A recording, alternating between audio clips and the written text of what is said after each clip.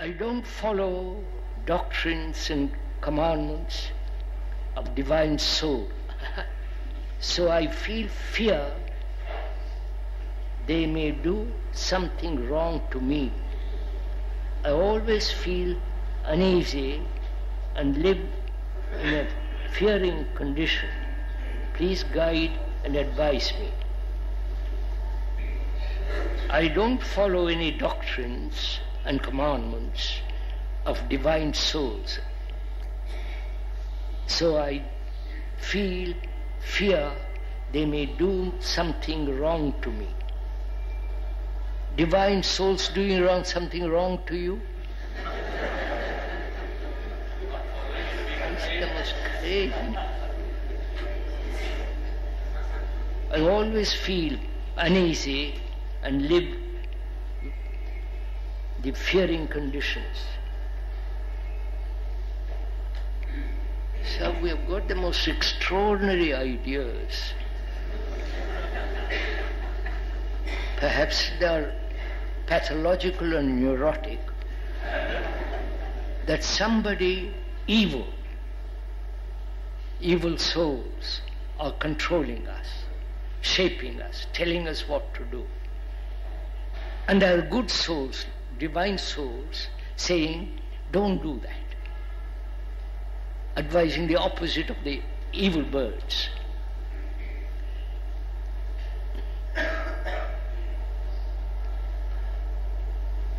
Why are we so frightened of curses, of some people doing me harm psychologically, black magic, you know, all that dark side of this country? You know very well the dark side of this country. Not that the other countries don't have dark side, but it's not so pronounced. Why are we always caught in this?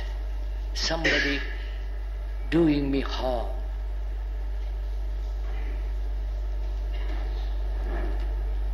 Aren't you doing harm to others? Aren't you doing harm to those poor people who have 1 meal a day?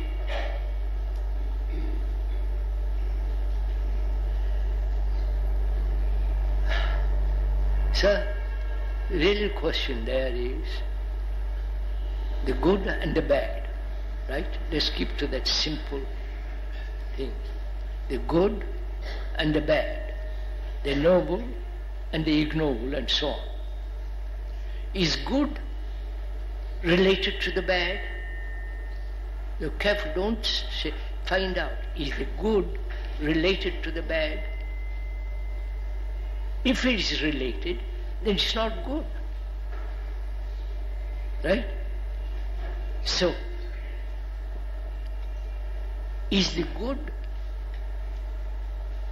conjured up by thought?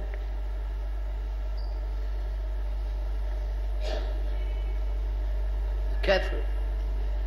Society says this is good. The commandments say don't do this, don't do this, don't do this, don't do this. And religions all over the world laid down a moral way of living. Don't kill, don't steal, don't do this, don't do that. All religions have done it. And we do quite the opposite of all that. Don't kill, we kill. Right? Don't cheat, we cheat. Don't have double standards. And so on. We all do the opposite. So why do we bother about commandments? Whether they're divine or not divine, whether they are straight from the horse's mouth. You know that phrase? All right, I won't use that phrase.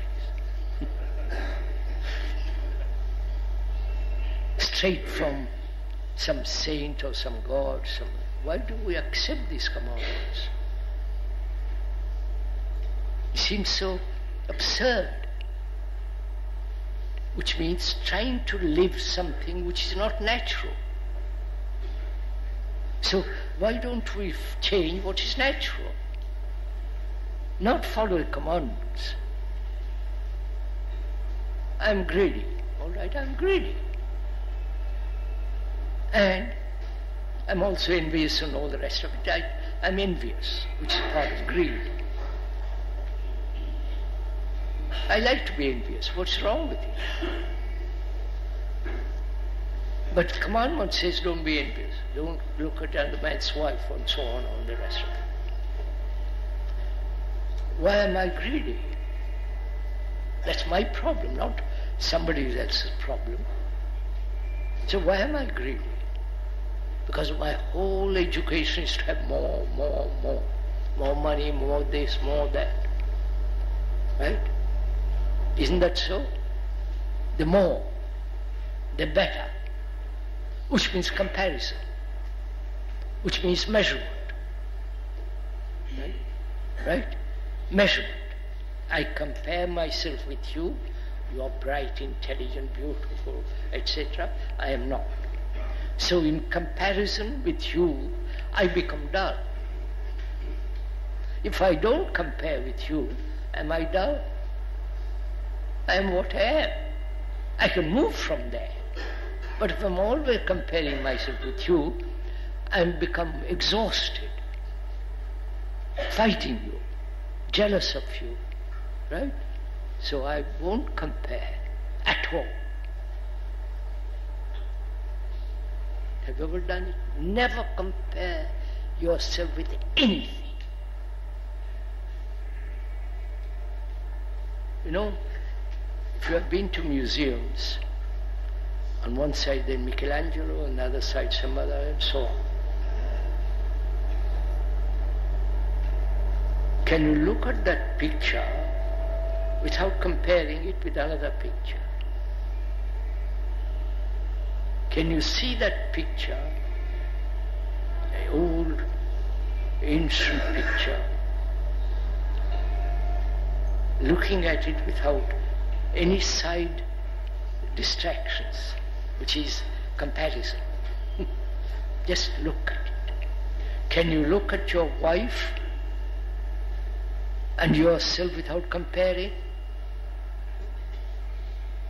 Have you ever done this? To live a life without any comparison.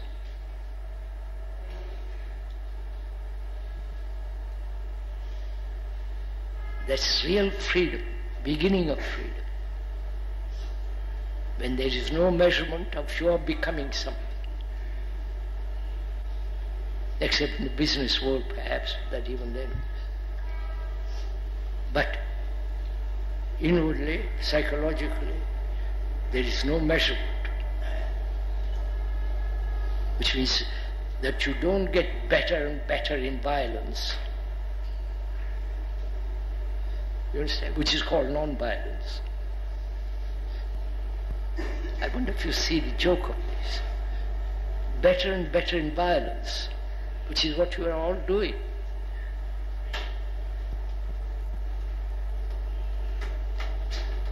So if the brain can, which has been conditioned to measurement, to comparison, to put that completely aside,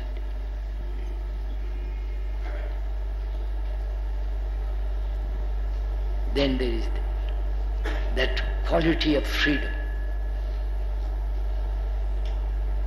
And it's only when there is that depth of freedom, or just freedom, there is also love in it. It isn't just you are free, that's nonsense. When you are aware that you are free, you are no longer free. When you say, I know, you don't no longer know. You understand all this?